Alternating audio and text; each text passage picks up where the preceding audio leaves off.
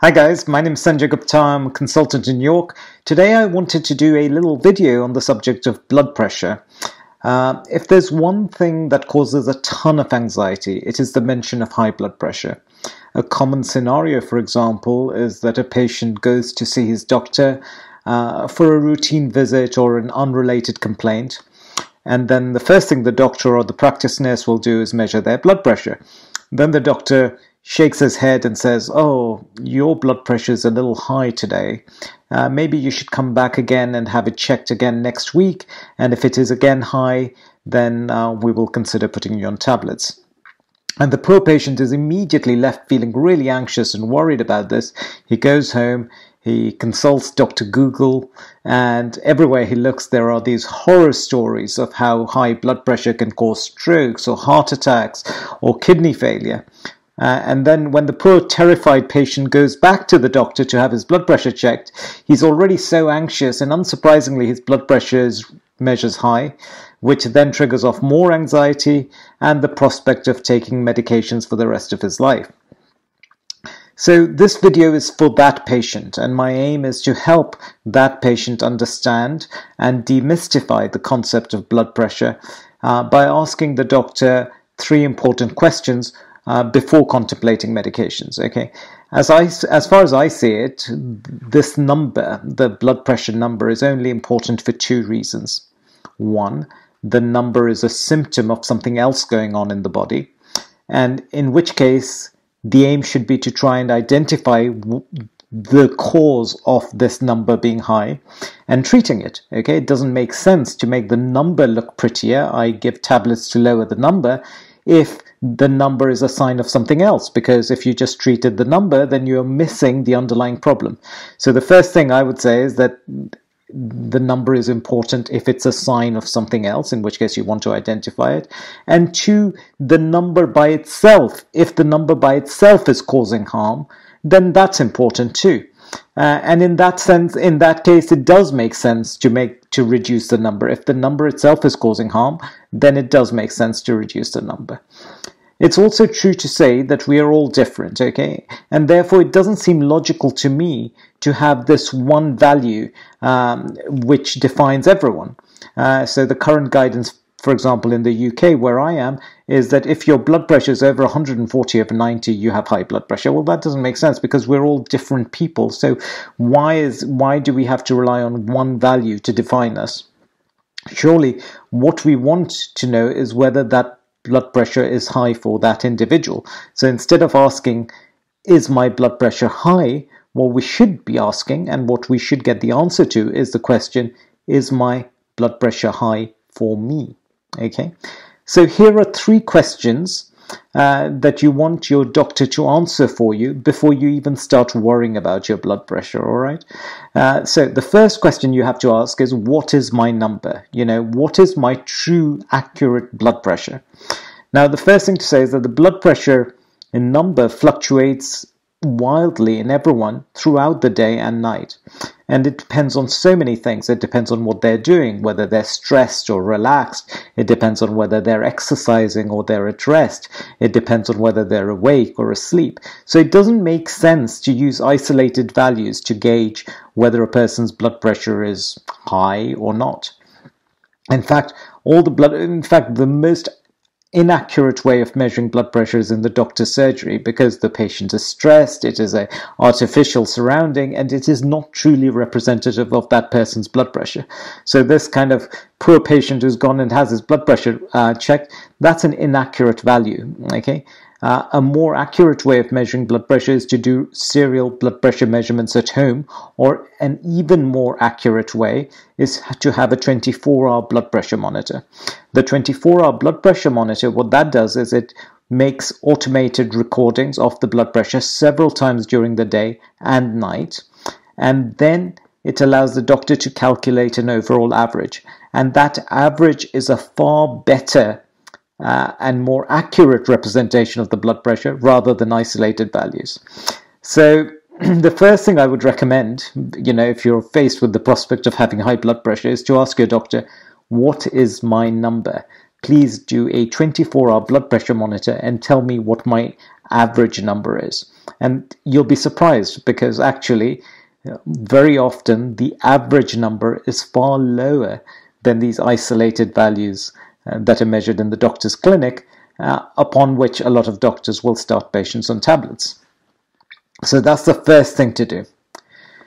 The second question to ask is to say, is my blood pressure a symptom of something else?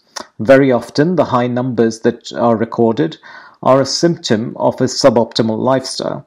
Excessive weight, smoking, a sedentary lifestyle, excessive alcohol intake, excessive stress, poor sleep patterns, such as sleep apnea, can all contribute to an elevated blood pressure. And I would always recommend that whenever patients are diagnosed with high blood pressure, they take a long, hard look at their lifestyles and modify those factors that could be contributing. This is really important because if you just take pills to make the numbers look prettier, then in some ways you've not really tackled the underlying problem, which is the bad lifestyle, and therefore the overall risk of the patient is largely dictated by the bad lifestyle rather than just the blood pressure number. So taking a tablet to make the number look prettier doesn't really dramatically alter that person's risk. It's far better to tackle all those things about the lifestyle, which may make the person healthier, and in so doing the blood pressure numbers will also improve. Finally, the most important question is that you have to ask yourself is, are my numbers causing me harm? Are they doing me harm? Is my number doing me harm? Okay. Now, everyone worries about being at increased risk of strokes and heart attacks and kidney damage, but the truth is that these risks are only realized in the long term, meaning that if you've had several years of chronically elevated high blood pressure, then there's a risk of having such events. However, to expose you to this risk, there must be a degree of low-level damage going on in the body, right? It can't be that you have nothing going on in the body and 10 years later you have a stroke. That wouldn't make sense. So something must be going on in the body which may not be visible to the outsider, and the patient doesn't realize it, and then 10 years down the line they have something which is a big event like a heart attack or a stroke or something like that. So to expose you to the risks, the kind of those big risks, you have to be having a degree of low-level damage happening in the body chronically. The problem with high blood pressure is that if the blood pressure is high, then our tiny blood vessels, the tiniest blood vessels, which happen to be the ones that infiltrate our organs and supply our organs with oxygen-rich blood, they tend to also be the thinnest and most fragile. And if you have a blood pressure which is high for you, then that number does increase the risk of these tiny blood vessels getting damaged. They often can burst, and then they heal by clotting off, and therefore those areas supplied by those tiny blood vessels don't get the blood. And so because you have millions of tiny blood vessels, one or two doesn't make a huge difference, but over a period of time, as you continue to damage more and more and more blood vessels, you continue to get increased levels of low-level damage, which a person may not be able to see or sense from the outside, but are going on in the body, and eventually they culminate 10 years down the line with a bigger event like a heart attack or a stroke or kidney damage. We can look for such low-level damage, okay? In particular, we can visualize these tiny blood vessels in our eyes, in the retina. So a simple look, if your doctor looks at the back of your eyes, he'll be able to see whether there is any effect of damage to these tiny blood vessels. You can see tiny little hemorrhages in the eyes.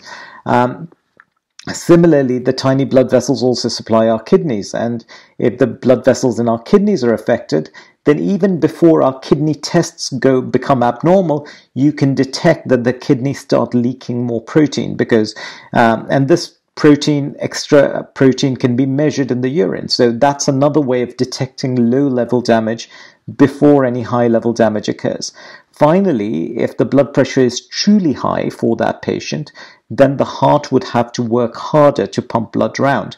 the heart is a muscle, and therefore if the heart is working harder, if the muscle is working harder, then the muscle will hypertrophy or become more muscular.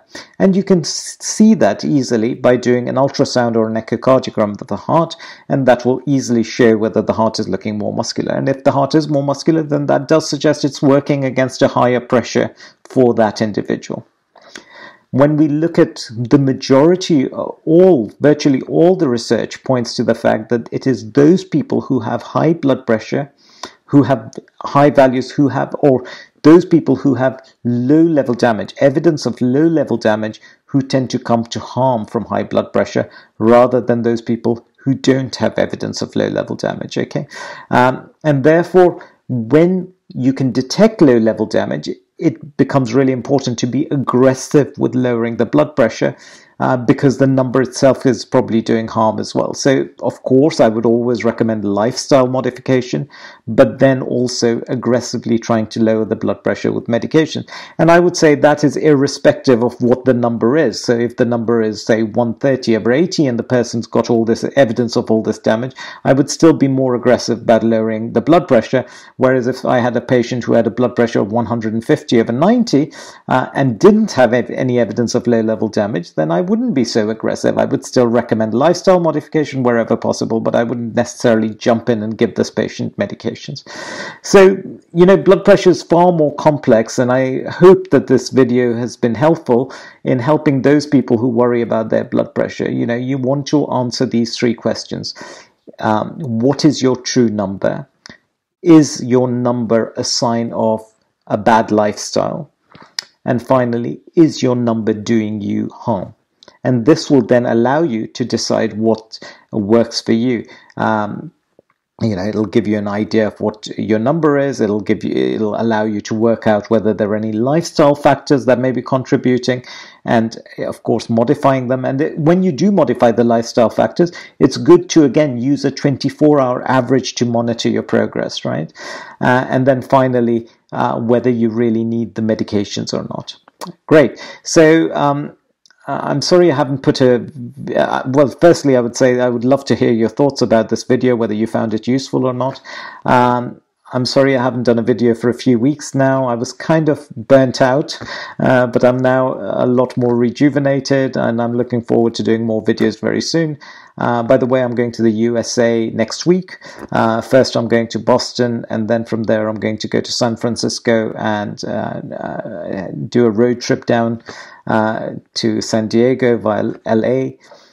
So if anyone is in any of those places and you want to meet for a coffee, then do give me a shout, leave me a comment, and I'll be sure to respond. Thank you so much. By the way, I have a Facebook page, which is @YourCardiologist, and I have a website, which is www.drsanjayguptacardiologist.com. Thank you so much. All the best. Take care.